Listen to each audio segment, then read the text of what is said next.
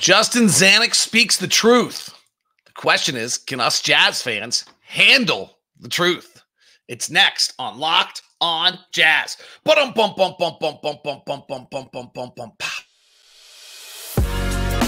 You are Locked on Jazz, your daily podcast on the Utah Jazz. Part of the Locked On Podcast Network, your team every day. How are you? I'm David Locke, radio voice of the Utah Jazz, Jazz NBA insider. Today on Locked on Jazz, Justin Zanik meets with the media, lays out the Jazz plan of why they did not acquire talent and just moved for assets. A look at what their vision of what they're trying to do and where they're heading, what their goals are, and they're making bets. What did they make the bets on? And will this year be different than last year after the trade deadline? Justin Zanik believes so. We'll dig into that. Plus, the Jazz play the Warriors tonight.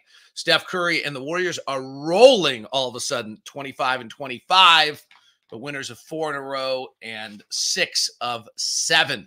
We'll dig into all that. As I mentioned, I'm David Locke, radio voice of the Utah Jazz, Jazz NBA insider. This is Locked on Jazz. It's your daily podcast on the Utah Jazz, giving you insight, expertise, geeky numbers, and hopefully making it way better to be a Jazz fan each and every day. We are free and available on all podcasting apps and on YouTube. Please subscribe. If you're on YouTube, hit that bell button and subscribe so you get notified every time that we drop an episode and then you're aware.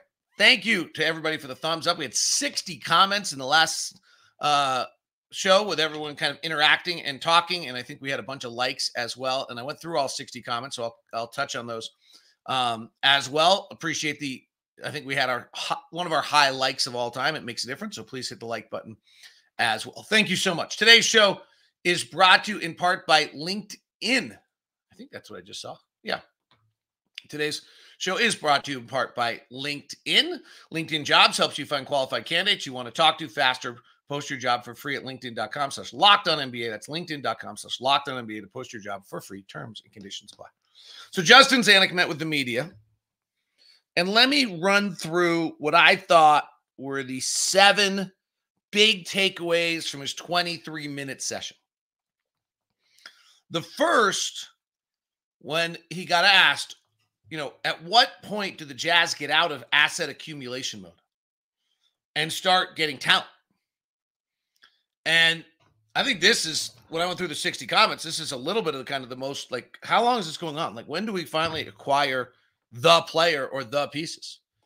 And Justin's comment is it's not binary.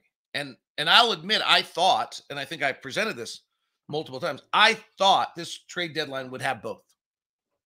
I thought we would move Kelly Olynyk, Simone Fontecchio type trades, and then I also thought we would probably acquire some talent.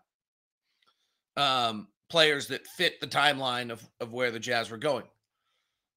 That didn't happen. And Justin's point is that just didn't happen, period. Not the Jazz, just period.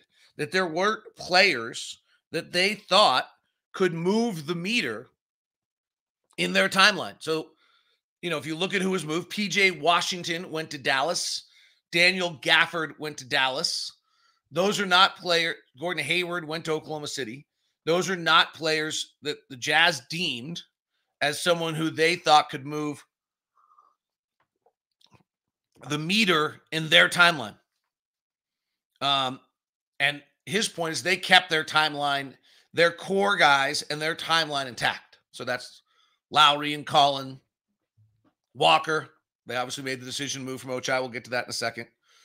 Keontae, and now we find out about Taylor, and we may find out about Bryce as well. But his point was it's not binary. It's not one or the other, but the market this year yielded it to be one or the other because there weren't those players moved. Now, I think that's accurate. There is a point of at what point can you force a market to move? And, can the Jazz at some point have so many assets that they make a deal with someone who wasn't intending to make that they target the player they want and are able to make a move that someone doesn't? Probably hard to do, right? I mean, it does feel as though if Mikal Bridges was that player in Brooklyn, Brooklyn wasn't playing along. Brooklyn just seemed to, no matter what your offer was, they weren't going to make that trade. Now, partially they don't have their own picks. And so someone like Brooklyn's probably not that interested in making a move that makes them a lot worse, even for a bunch of assets when they don't have their own picks. The second thing that Justin's second biggest point, or maybe more immediate point, but then his biggest point is this. So this was his next most immediate point. They're not trying to force an outcome. So they were not doing this in order to go get that 10th pick. It seems as though if the Jazz end up with the 10th pick in the top 10 and get the draft pick, they get the draft pick. And if they don't, they don't. It does not seem to be from their words a driving force in how they're making decisions. Right now, the Jazz are 12th. Chicago is 25 and 28th and 11th. Atlanta, who has won 2 in a row and 6 of 10, is 24 and 29. And Houston keeps losing. And they're at 9th at 23 and 29. So the Jazz are 2 games ahead of the 10th pick of the draft, with Atlanta and Chicago competing for that 9-10 spot. If the Jazz get into the top 10, they keep their pick. And that's after the lottery. Not before the lottery, after the lottery. So if you're 10 and then somebody 11, 12, 13, or 14 jumps you and you slip back to 11, then Oklahoma City gets the pick. As of right now, by the way, Oklahoma City has the 9th pick, the 12th pick, the 25th, 6th pick of the draft. So they have 3. Only 5 teams have all the picks in this. It's not quite that bad, but it feels like. And we now have the 27th pick from our trade. As of right now, at this various moment, we have the 27th pick and the 32nd. Okay, so that's one. They're not trying to. The biggest thing that was most obvious, and this is the question of whether we can handle the truth, and this is what I think tried to couch you for, prepare you for going into the deadline, is that their vision is 3 or 4 years off. Who is going to be with us in 3 or 4 or 5 years from now? Let's see what we have so we know where our team is, so we can add in the appropriate places for a sustainable winner. And so while they weren't trying to force an outcome, it's very clear that while it seems though Kelly Olynyk and Simone Fontecchio were not a part of where this team is in 3, 4, 5 years from now,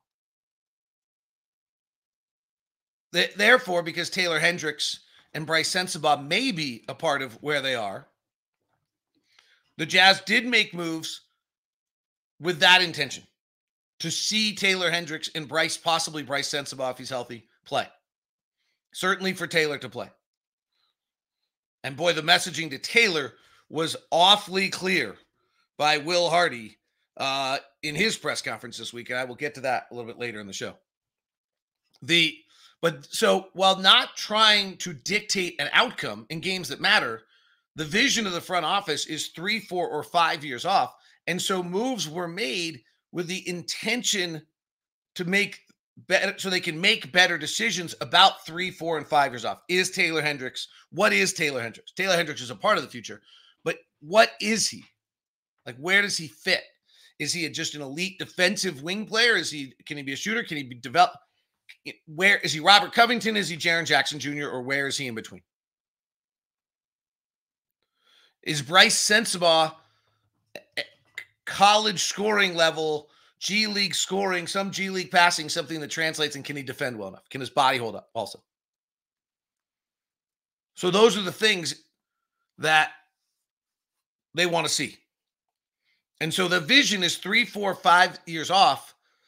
As much as we all, and I went through the YouTube comments, the number one most reoccurring comment from every Jazz fan was, but we were winning. This is last year we had started to fade and we weren't playing well. We made the moves, but we were winning this year. We were beating some of the best teams. So we were 26 and 26. We actually have a negative point differential, which is a little funky. We actually shouldn't be 26 and 26. We're the number one clutch offense team in the league. We're hitting 50% of our clutch threes this year.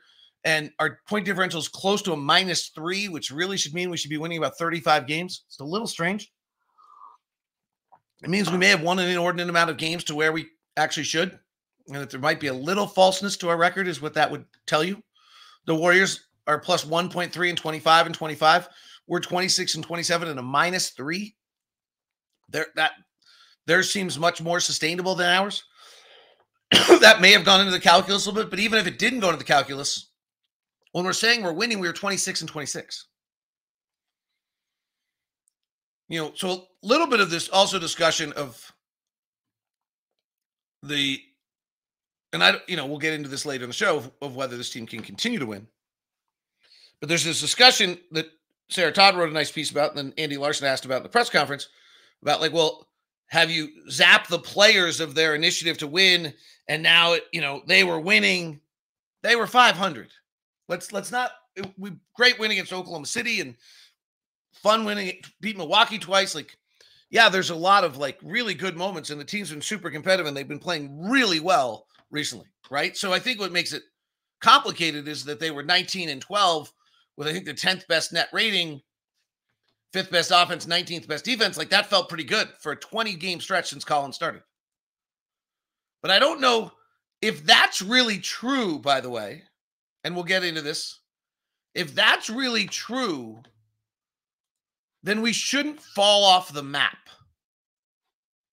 We'll get into that and a few more goals and things that are important from Justin Zanik. He was very open and truthful. So let's listen to what he's saying, and then we can decide whether we like it, buy it, or not. We'll discuss that. And whether the Jazz are going to fall off the map, we'll continue that next as we continue here on Locked On Jazz.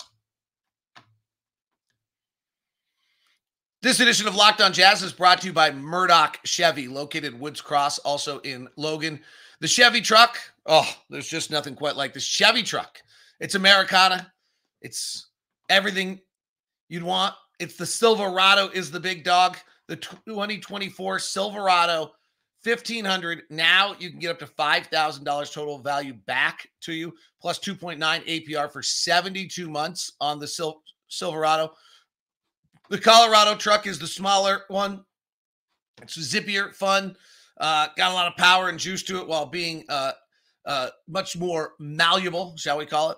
And then there's the great lineup of crossovers and SUVs, starting with the little tracks, working the Equinox, the Blazer, and the Trailblazer, all the way up to the Tahoe and the Suburban. It's all at Murdoch Chevy, located in Woods Cross and in Logan. If you're going to stop by, feel free to email me first. We'd love to give you the Locked On VIP experience and make sure you have a super experience over at Murdoch Chevy. Today's show is also brought to you by LinkedIn. Anyone who's running a small business knows that it's hard to get everything done. We're all strapped for time, trying to get things to everywhere we can. And hiring is the thing that takes the most time out of anything. And that's where LinkedIn comes in for you. LinkedIn isn't just another job board. It has a vast network of more than 1 billion professionals, which makes it the best place to hire. It gives you access to professionals you can't find anywhere else. LinkedIn does all that while making the process easy and intuitive. Hiring is easy when you have to many quality candidates. So easy, in fact, that 86% of small businesses get a qualified candidate within 24 hours. LinkedIn knows that small businesses are wearing a million hats, so that's why LinkedIn is here for you to make the process easier. Post your job at LinkedIn.com/LockedOnNBA. That's LinkedIn.com/LockedOnNBA to post your job for free. Terms and conditions apply. Thanks so much for making Locked On your first listen of the day. We have launched the first ever 24/7 national sports channel, Locked On Sports Today. It is also available now on Amazon Fire TV. So Locked On here for you 24/7. It'll have all the biggest stories of the NFL weekend, obviously, and a bunch of NBA stuff as well. So find your Locked On Sports Today channel now, also on Amazon Fire TV as well as on YouTube. All right. By the way, Jazz tonight against the Golden State Warriors. That game will be at 7 o'clock. It is available for you on Sirius XM. All hometown broadcasts on Sirius XM. Jazz Warriors 7 o'clock tonight. LeBron Wednesday and Warriors on Thursday. So pretty great week of basketball here before we head to the All-Star break. That was a weird week to have all those days off. All right, next point from Justin. He wants to play games that matter. That's been very, very clear from them the whole time. They want games that matter. So they're not dictating an outcome. And it is clear we're not, as a franchise, going to try to win 20 games in a season. That we're going to rebuild this thing from the middle. That was the other comment that was most common in the YouTube comments from everyone, was this, but we're just winning too much. So it's those people that are full in for tank. And that does not seem to be a place where the Jazz are going. They want to play games that matter. They want Taylor Hendricks to play 30 games here the rest of the way in games that matter. And they want Lauri Markkanen to develop in games that matter. That's very, very clear. The other one was find out what we have for the future. And I kind of alluded to this already. But that was a reoccurring comment that was made. Was it playing Kelly Olynyk and Simone Fontecchio to be able to secure the possibly 8th, 9th, or 10th, or 11th seed in the place? There's really, if you kind of look at the standings, and they're scrolling on the bottom of our YouTube standing, like there's a really big division right now. 3 games about at 8. I don't think we were catching the Mavericks. So we were playing for 9, 10, or 11. And 11, not ideally. We were playing for 9 or 10. And playing for 9 or 10 is games that matter. But they're not games that are so important that that the front office was willing to continue to have Kelly Olynyk play in front of Taylor Hendricks because of Taylor Hendricks' role for the future. So these are really important games for Taylor Hendricks. The last 2 comments that Justin made, and I thought one was just super honest, is they're making bets. So the most interesting bet they've made here, they've made a bet that the first round pick at the end of this year's draft will have more value than Ochai Agbaji. So that's an interesting bet. Ochai was not trending in the greatest direction, but Ochai is a body and a personality that's going to spend 12 years in the NBA. That kid's going to be in the NBA forever. I'd be stunned if he's not. 1, he's the best kid I've ever been around. And 2, he's 6'5", 215. There's just a million of them. Like, that's just a body that stays in the NBA. Now, I'm not going to lie to you. The fact he's shooting 32% from 3 this year and 35% last year, like, that's not like the lack of 3-point shooting when you don't dribble and you don't rebound a great deal and you don't have another way to score does put his career trajectory in question. And I was not convinced he was going to stay in our line. I was convinced that there was a chance that Luka Samanic was going to replace him in the lineup here at some point in the near future. And I mean, it's, wait, that's crazy. Well, it's not that crazy because in his last 20 games with us, he was shooting 30% from the field and 19% from 3. And at some point you can't keep playing that 17 minutes a night. I mean, from December 28th on, Ochai had not had a double-figure game and was shooting 30% and 19% from 3. Like that, like if you were about to bench Ochai and play Luka Samanic, which is what I thought was a possibility, then his value was about to plummet. And then, yes, the end of the first-round pick is probably more valuable than Ochai.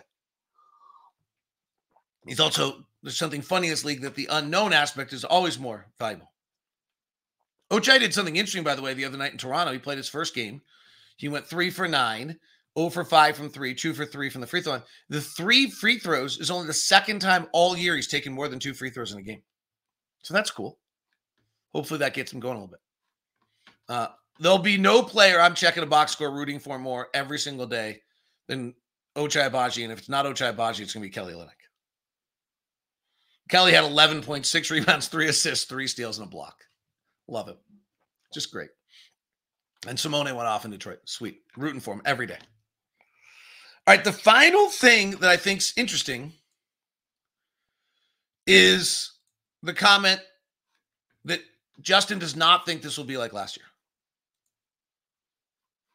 Last year, they traded 3 starters that they moved, that they clearly weren't a part of the future, and they really ripped apart the team. This year, You still have Colin, you still have Jordan, you still have Keontae, you still have Lowry, you still have Walker. You still have most of your best players. Ochai was playing, but not playing particularly well. Simone was terrific. Chris Dunn, who has been as important as anyone in the rebirth of this team this year, is still here. And if you look at the Jazz, including the loss the other night over the last 2 months, the Jazz are 19-11 since Colin Sexton moved into the starting lineup. Their net rating is 11th in the NBA. Okay, so they're like a little above average. And they can have slipped a little bit, right? We're now playing some non-NBA minutes. Taylor's does not fit into our 240. And we'll see whether it's Bryce or Taylor, but right now they don't fit into our 240. So we're suddenly playing 210 NBA minutes rather than 240 of solidified, established rotation players. Though frankly, we weren't playing. Ochai's not there yet. So we were playing 225 or 235. No, 225. So this, I think, is important. We may slip a little bit, but I don't know that we should slip off the map. Like, I don't think, what did we finish last year? Like 5 of our last 20, 5 of our last 30, like something like that. I felt like it. Like, I don't think that should happen to us. Now, this is a tough week, right? You got the Warriors and the Lakers at home, and we should, frankly, it'll be interesting to see. I don't want to say we should win games because nobody ever likes it when you say that, but we should win 1 or 2 of these games if we're still going to be able to compete. We're at home. We have a commanding home court advantage. And that's, by the way, I think we were 27-29 last year when we made the trade. So we finished 10-18. We won like 2 in a row, right? 1 or 2 in a row after trade deadline. Actually won 4 out of 6 right out of the trade deadline. Then we finished the year. The 5 and whatever I'm thinking of is a 6-14 finish. I don't think that happens this year. This team doesn't look to me like a team that goes 6-14, considering how well it's been playing recently. Now, does it play 500? Maybe. Instead of playing 19-11? Yeah, maybe. Partially because I think we've outperformed our point differential a little bit, so that the 19-11 is a little advantageous to close games wins. And then part 2 is that we're not quite as good. Unless Taylor really can step up. Taylor replacing Kelly is a step backwards, or else Taylor would have been playing in front of Kelly prior to that. But it's, as the front office said, Justin said, it's important, very, very important for the front office to see Taylor Hendrickson, what he can do. And I think a lot of Jazz fans want to see that too. So that's the summary of Justin Zanik. Not binary, not trying to force an outcome. The vision's clearly 3 or 4 or 5 years down the road. They want to play games that matter. They want to find out what we have in the future. Believes it's different than last year. You're not just falling off the map. And lastly, that you're making bets. And the big bet they made is that the end of first-round picks better than Ochai.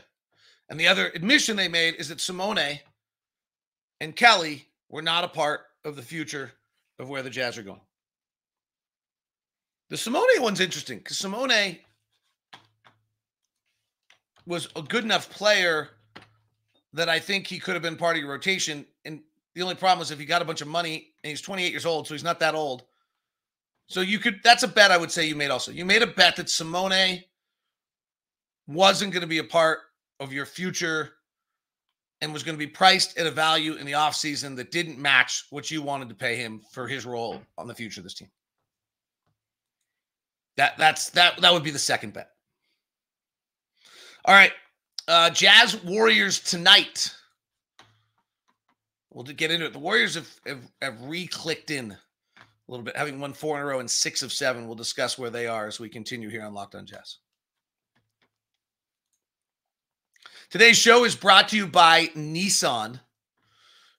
Nissan's got 3 cars out there right now that they want to tell you about. Okay. Lineup of 3 SUVs. Take your adventure to the next level. The Rogue is the perfect for city drives and great escapes. The class exclusive Google built-in, as always, updating assistant to call on for almost anything. Gone are the days of connecting your phone. Google Assistant, Google Maps, Google Play Store are all built into your 12.3-inch HD touchscreen information system. And it's actually the 2024 Rogue is the perfect mid-size crossover for your next adventure. Then there's the Nissan Pathfinder. Has a room up to 6, an expansive cargo capacity, advanced availability, 4x4 capability, and 284 horsepower with 6,000 pounds of towing. And then there's the Armada, which will change what you expect out of a full-size SUV. Picture a rugged 4x4 that can seat up to 8 in your first luxury class and style. Tow big and explore further in the 2024 Armada. Take the Nissan Rogue, the Pathfinder, the Armada, and go find your next big adventure. Shop NissanUSA.com. Thank you so much for making Locked On Jazz your first listen for the everydayers. Thank you. You're out there. Love it. Appreciate it. Thank you for stopping by. I'll try to remember to bring my stickers into the arena tonight. So stop by and I'll see if I can hand you a Locked On Jazz sticker. All right. So the Warriors were written for dead. The Warriors, I feel like, here's my take on the Warriors just in general. So I had the Warriors projected fairly high this year.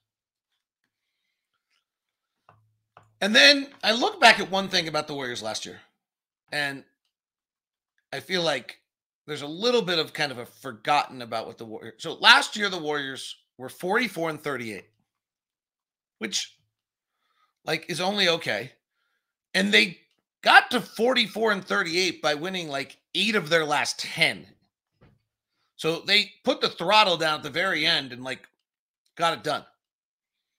And then was it not for one of the single greatest performances and a De'Aaron Fox injury in a Game 7 in NBA history, Steph Curry scored 50 on 38 shots, going 20 of 38. Klay Thompson went 4 of 19. Kevon Looney had 21 boards, 10 of them offensive, and De'Aaron Fox was not right at 5 of 19 that day. They lose in the first round of the playoffs to the Sacramento Kings. That's the truth. Sacramento struggled, certainly scored, I think, like 32 points in the second half. Maybe 42.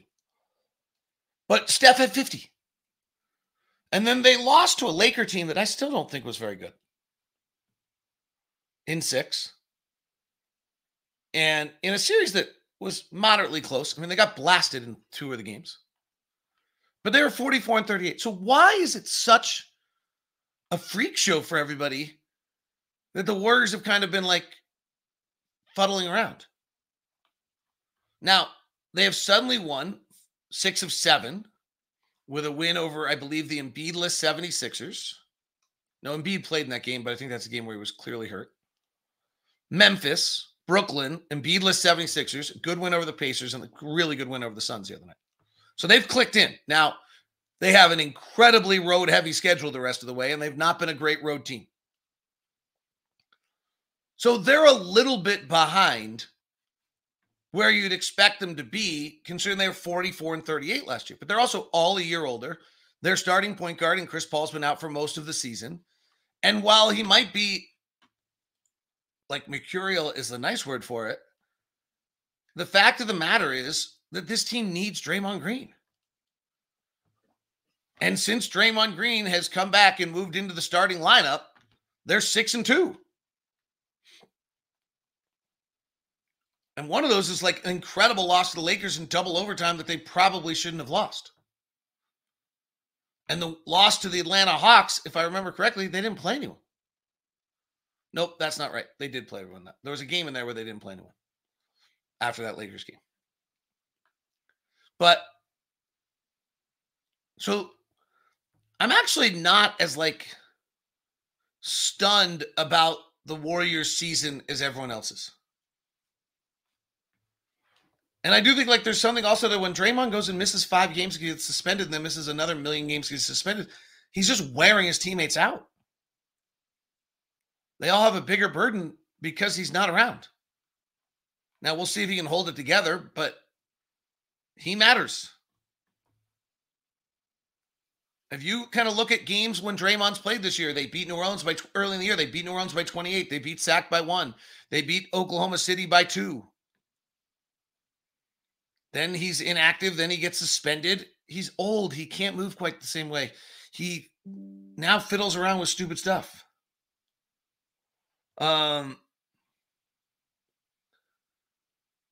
He beats the Clippers. They beat the Clippers by 6. They lose the Clippers by 1. This is before the Clippers totally take off, but this is still a pretty good Clippers team. They lose to Oklahoma City by 2. Then Draymond gets suspended again. Then Draymond comes back. They lose to the Lakers, the Spurs, the Kings by 1, the Lakers by 1, and they won the collection game. We said, like, they've been really very much exactly who we thought they were last year when Draymond's been around. And then when you take away one of their most important players and suspend him for an extended period of time, they're not very good. I'm a little mystified on why there's this like narrative about the Warriors. And now Jonathan Kuminga is playing out of his head, which makes them interesting. Kuminga in the last 10 games, averaging 23 points, 6 rebounds, 3 assists, 59% from the field. So now they suddenly have, and Andrew Wiggins' last 10 games is back. So this is a load tonight. And then Steph is awesome. And I can't wait to watch him. He's really, really awesome. And I really, really can't wait to watch him. So that's kind of the truth on where the Warriors are. And I'm not sure why the narrative has been so like outlandish that, oh my gosh, the Warriors. 44 and 38. Single greatest experience play by like game 7, maybe ever in the history of the game. Got them through a first round of the playoffs. Otherwise, they're a first round out.